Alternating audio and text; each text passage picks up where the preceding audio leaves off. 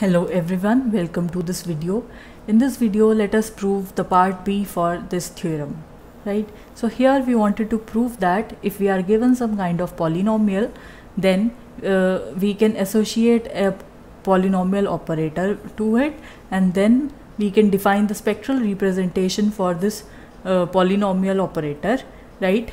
Which is given by equation 3. So we need to prove that this representation is actually there for some polynomial operator, and corresponding to it we can also define this equation 4. So this is what we wanted to prove here, right?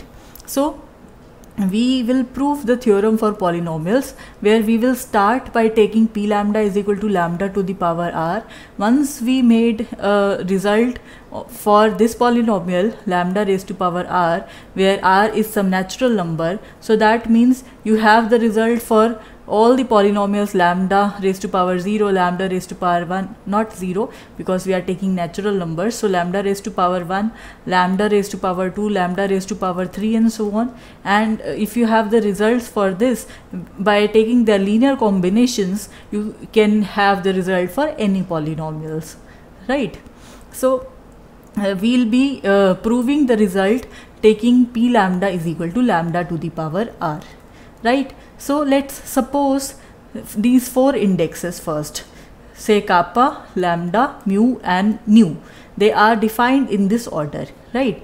So we have taken these four indices such that they are related to each other in this way.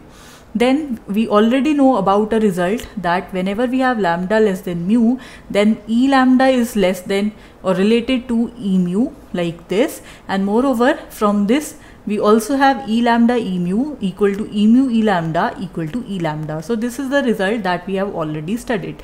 Now we'll be making use of this result here. So let's consider these two terms, the composition of these two terms, e lambda minus e kappa, composed with e mu minus e nu, right? So you can multiply the terms together. These are the projections which are defined for different indices. So those different indices we have defined over here, right? So we can multiply all the terms, e lambda with e mu the first term, e lambda with e nu the second term, then e kappa with e mu the third term, e kappa with e nu the fourth term.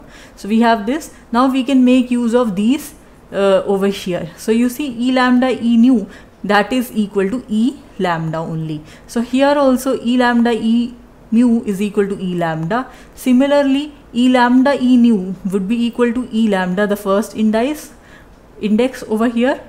The next term e kappa e mu would be equal to e kappa only, and e kappa e nu would be equal to e kappa only. So you see this and this cancels with each other, this and this cancels with each other. So finally we have a zero operator.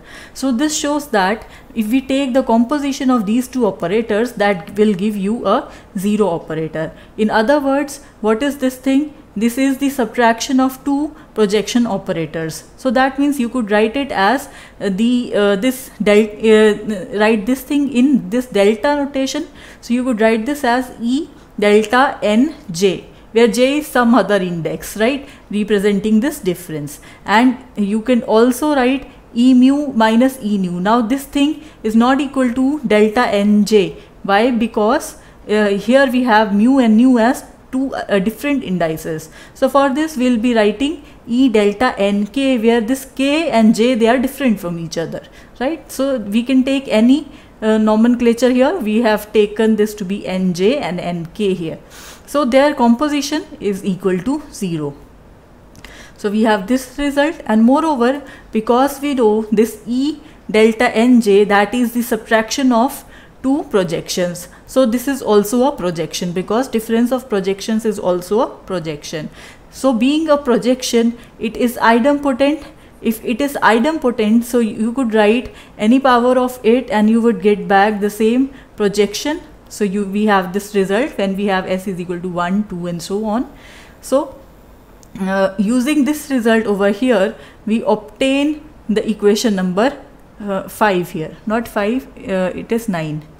So we obtain equation 9 here according to the numbering that was given in part A. This is equation 9.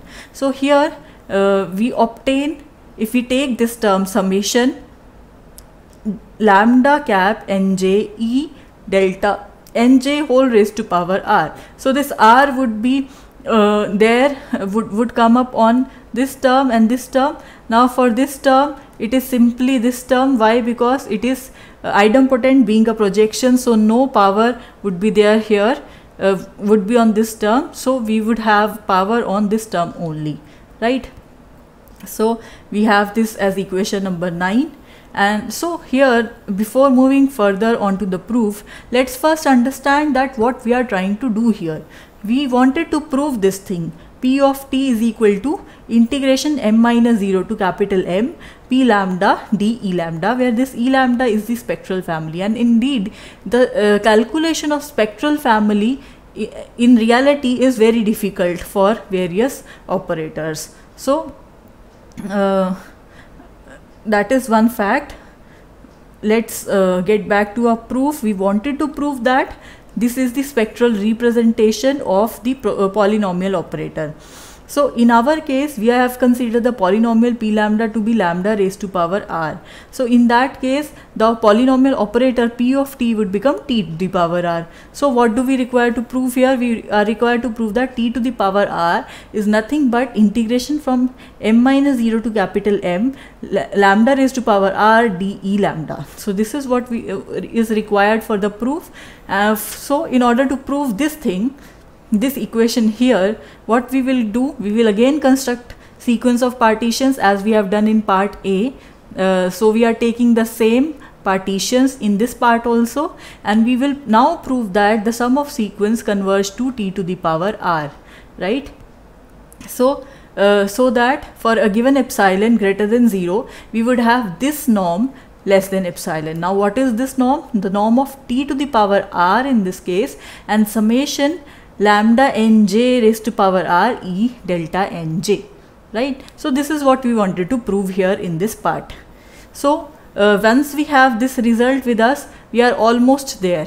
Let's see how do we reach to a convergence to t to the power r. Now we wanted to prove that the difference between t to the power r and this thing, that is very small, and then the norm of difference that is smaller than epsilon.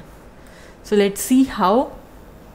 So here because you already know in part A we have proved this convergence, the convergence of the sequence to this operator t. So therefore we obtained the integral spectral representation in that way. So previously we have observed that the sum in this equation was close to the operator t. So therefore in the expression 9 on the left hand side, so that means we are talking about this term, right? This term would now be, so what we are saying? We are saying the expression in equation 9 on the left hand side will be close to t to the power r. Why? Because composition of bounded linear operators, that is continuous. So therefore by the above equation 9, we, for a given epsilon greater than 0, we have certain capital N such that whenever we take some number which is greater than this capital N, this norm is less than epsilon. What is this norm? T to the power r minus summation lambda nj raised to power r e delta nj. So this proves our equation 3 and 4 whenever we take p lambda to be lambda to the power r. And similarly the result would also hold for every polynomial, any arbitrary polynomial which would have real coefficients. Why? Because that is just a linear combination of other polynomials. So I hope you understood this theorem and its proof well. Well, that is it for this video. Thank you for watching.